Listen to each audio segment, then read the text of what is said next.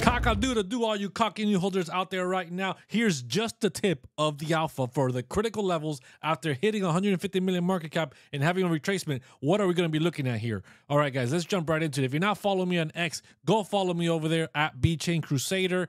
And guys, why is it retracing? Well, it's very simple. Bitcoin has also had a massive retracement, right? About 4%, broke from 50,000 all the way down to 48,500. I know you guys are not here for the Bitcoin. We're here for the COQ INU, right? Where the COQ rise once again. Well, here it is. Here are the critical levels. I told you guys once we reclaimed this point of control that a bounce was coming, but that this was going to be resistance. This local high right here was going to be resistance. And as you can see, we came right up to 150 million market cap, tapped it, and have retraced since then, right?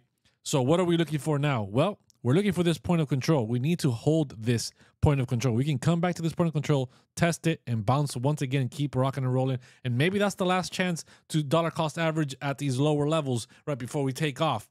We don't know. If we do lose that level, we're looking at this white line, and specifically this green line, because we've tapped this green line 3 times in the past, and it's held as support.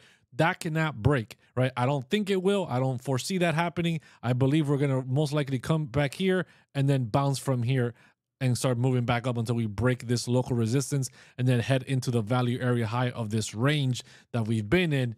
But that's what I'm looking at right now. Those are the critical levels for COQ INU. If you're loading up your bags, let me know in the comments right now how much COQ INU you got in your bag, right? Is your COQ on the rise? Let me know in the comments. Hit that subscribe, hit that like, and until next time, may the COQ rise.